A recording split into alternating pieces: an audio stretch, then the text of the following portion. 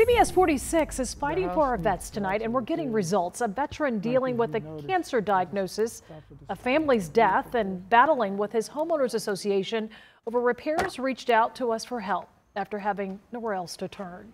CBS 46's Bobeth Yates has a story. A little tough, yeah. 71-year-old Vietnam veteran Charles Myers says 2020 has been difficult.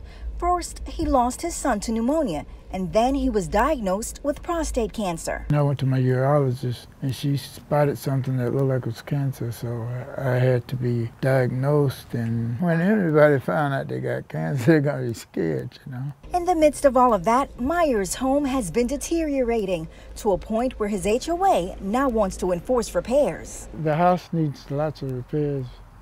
Like if you notice, at the top of the roof up there, all around the edges, those boards got to be replaced. And the rotted wood isn't just around the roof. When we walked the property, there was rotted siding, the wood on the chimney was also coming apart, and even the door frame is not secure.